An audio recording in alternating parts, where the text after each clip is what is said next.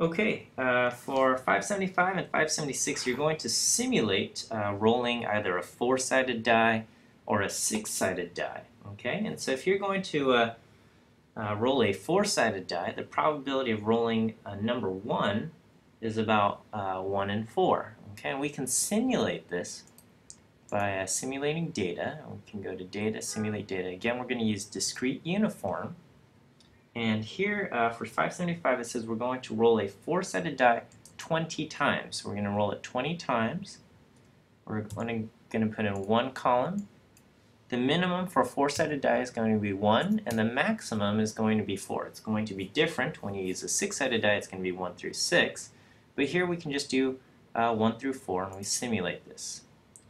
Okay, and it says that it did that. And we can see how many times did the number 1 show up. So it shows up here, here, here. So we've got 3, 4, 5, 6, 7. We rolled the number 1 7 out of 20 times, which is a little bit high, but nothing unusual. Okay, and that just happened here.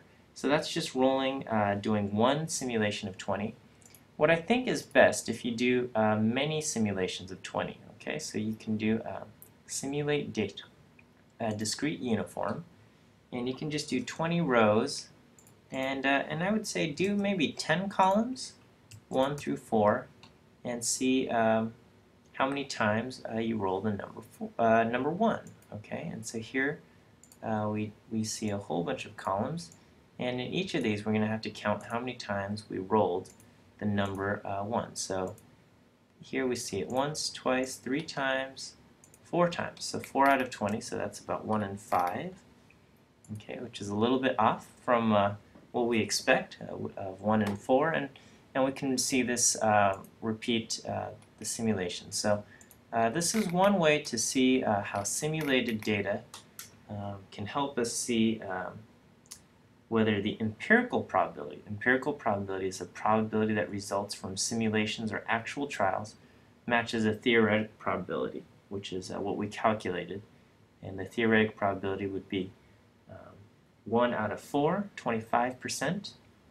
For the four-sided die, for the six-sided die, it would be 1 out of 6. Okay, so try that out with 575 and 576.